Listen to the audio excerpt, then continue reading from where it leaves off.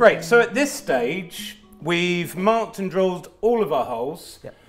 We've reamed the undercarriage, so the leg holes from underneath, and reamed those to fit. So the next step, whilst the plank is still flat, is to complete the holes in the top and ream all of those, just because it's easier to have things like your sliding bevel, yeah. And easier to clamp and that kind of thing. So all of our holes into the top just go straight down 90 degrees, apart from the arm posts. Yeah. So the ones at the front that are supporting the arm are splayed outwards, and they're splayed outwards at 90 degrees. So we've got the sight line here. So this line here is at 90 degrees to the line between the post holes. Yeah, the post holes. So we've got the crest post at the back, arm post at the front. Okay, so hopefully that makes sense. You can see that's our sight line there at 90 degrees to this line here, and we've got our sliding bevel at 14 degrees. So we're just doing it directly to that. So shall we, maybe we'll get one that we've made earlier up onto the bench, and we can just go into a bit more detail about why we've done that. Yep. So we've got our spindles. So we've got these 3 spindles at the back and our crest post, because this is where our crest is going to sit down onto, and then the arm post at the front.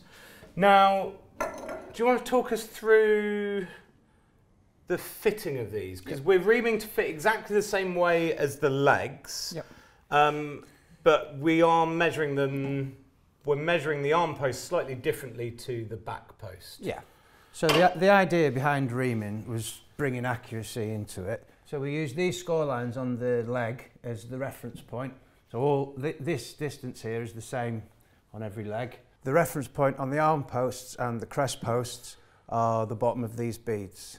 And I suppose, so in terms of accuracy, because the beads are as whereas everything sits on, right? Yep. So in an ideal world, you'd measure to the top. You can't do that with the dividers. No. So we're kind of basing it on all of these beads that we've done at kind of ½ an inch. So we'll just do it from the bottom of the bead. If one of your beads is a lot thinner, then you may want to adjust that. Yeah.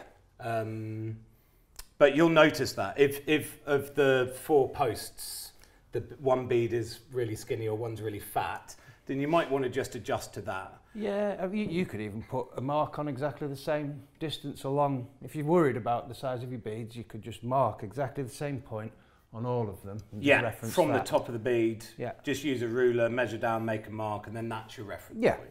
But so just repeat it. For ease for us, we're just doing the bottom of the bead. Mm-hmm. And we've got 2 measurements. So the back post is 8 1/4. Okay, so and that's from the flat surface up to the bottom of the bead. Yep. And that's the same all the way around because these have gone in at 90 degrees. Yep. And then, so how do we do the arm? So the important thing on the arm, we have 8 1/2 inches is our measurement, and we do it on the longest side. So you'll have your sight line will still be on the... Yeah, so where your sight line comes out here, that is the longest side, and it's this measurement here, because it's quite different to that one there. Okay, great. And so just to make it clear why we're doing it just one angle square to the crest post was so that when, it's easier to show you on this side, so when the arm swings around, it wants to reach, it hits the top of the bead here. And there's going to be some bodging to true up the arm so that the bottom of the arm is flat, but we're doing that in another video.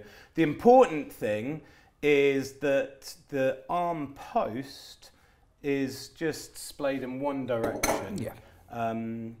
And then it should all just about work. Should just take your time. Yes. Take your tool and your reamer out like we did, and pop your post in and have a good, you know, spend some time measuring the angles as you go. You don't have to do this part quickly.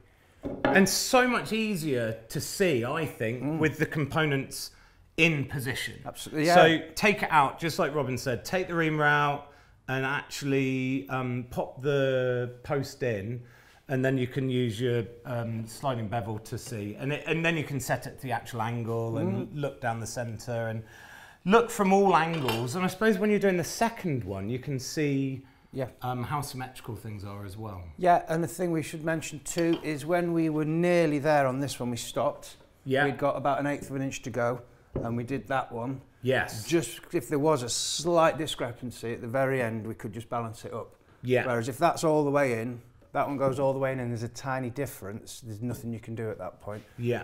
So we went nearly all the way in. And this design is based on a very old chair that I'd seen that was actually even more rustic than ours. And I think it's quite an interesting concept. The splay that we've got just means that you can use a smaller board. Yeah. So you do get armchairs that have got no splay, that everything's just straight, but they're made from a much bigger board, because otherwise someone as big as me can't get their thighs in between the arms. Yep. So there are lots of different options. This isn't necessarily the normal way to make a chair. No. But we thought we'd give something different a go. Obviously, you've seen the stuff that Robin does. He does all sorts of complicated things. And I suppose actually our undercarriage is pretty normal for a Windsor chair. It's almost a blank. Yes, yeah. Almost So a you chair could do blank. all sorts of, and actually you could even just leave it as a stool. So we may do another video doing a steam bent one. Yeah. I guess in my mind, a captain's chair is normally jointed. Yes. Yeah. But we're trying to keep it simpler, maybe a little bit more folky, a bit rustic. It's more accessible. There is a lot of kit involved in making Windsor chairs. Yes. It may be that we show them how to do a steam bent one another day. Yeah, totally. And obviously our arms and crest have all come from the same plank that the seat's done. Yes. So in theory, you should be able to get hold of one difficult bit of wood, which is the plank, and then these things can be made from all sorts of crazy stuff. Oh, you could be using sycamore, beech, you could use loads of fruit woods. It doesn't really matter, as long as it's something with some tensile strength. Even at this size, use pine. Yeah. Be fine. We're not pushing the tolerance of the wood at all, because we've got nice big pieces. Yeah, pine would be fine, but probably don't get something from your hardware store. No. And normally you would be Actually, using a hardwood. And you won't enjoy turning pine. Yeah, so ignore that. Yeah, ignore that. Great, okay. So our posts, we're measuring to the beads.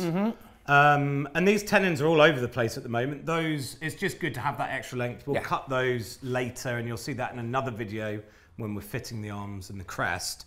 But for the now, how do we know how far to ream the spindles? Because these haven't got beads on. No, but these are in at 90 degrees, so we've just drawn from the plan to where the top of the tenon was. Right. Reamed a bit, pop it in, use your square, check it, and once the line disappears into the seat, the tenon's fully in. Great, so we've just marked the length of the tenon onto the spindle, and then we're reaming until that tenon is fully into the seat. Yes. And that's that done. And obviously these are here for strength and comfort, but trying to get beads to match is enough of a hassle. So if you had 3 more with beads here, you're really asking for a lot for anything to look neat. Looks pretty fussy as well, Yeah. I would have thought. But yeah, I'm with you, that would be difficult. Yeah.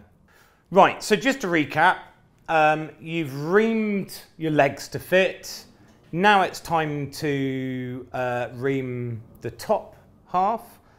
Make sure you're marking out everything accurately. So the important thing is the sight line. So we've got our sight line coming out this way, that you'll be able to draw on the plank whilst it's still flat. So at this stage your plank should be completely flat. And that's at 90 degrees to this line here, which is all marked out on the template. We're doing this at 14 degrees. So the splay is 14 degrees along this sight line.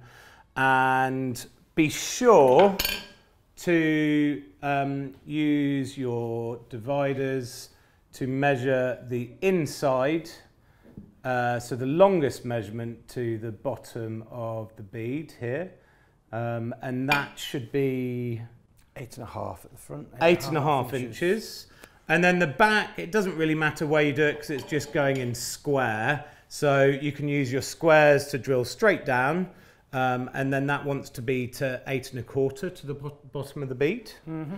And then obviously you do the same on this side.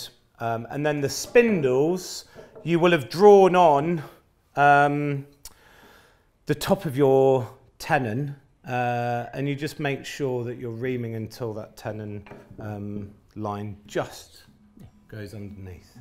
Great, so once you've reamed to fit the top, then all of your components with tenons on can go back into the drying box, and then you can crack on with the next phase, which will be carving the seat.